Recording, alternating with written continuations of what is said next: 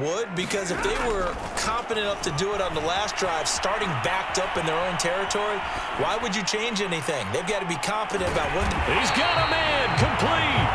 And they finally bring him down, but he reaches the 16. A big play there for L.A. We see this happen so often. If you're a defender, it's like watching a bad movie over and over. The pressure's good, forcing the quarterback out of the pocket. But it's a lot to ask for these defenders to stay plastered to receivers long